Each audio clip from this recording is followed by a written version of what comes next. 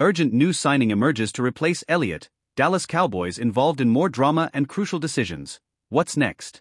Week after week, the Dallas Cowboys seem to find themselves at the center of a new controversy or twist. Whether in victory or defeat, there's always some extra drama surrounding the team.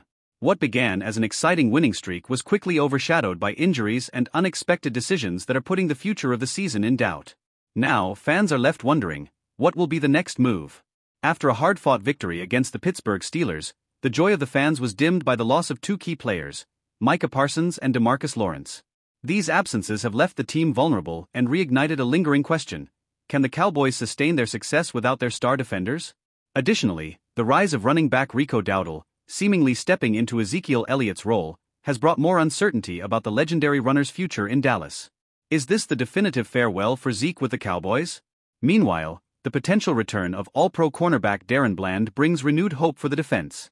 But will his presence be enough to contain the powerful Detroit Lions offense in the next matchup? With the injury to rookie Marshawn Kneeland, the Dallas Cowboys will need to dig deep into their roster to remain competitive. The situation in the Cowboys' backfield is another critical point.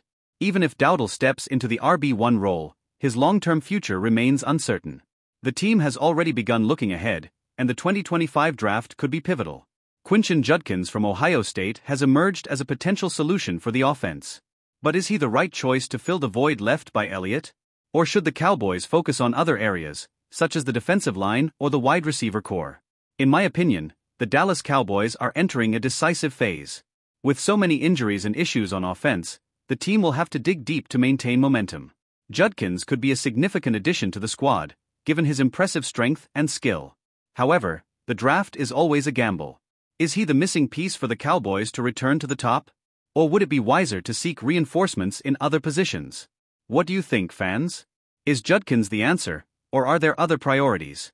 Leave your comment, and don't forget to subscribe to the channel for all the latest updates on the Cowboys.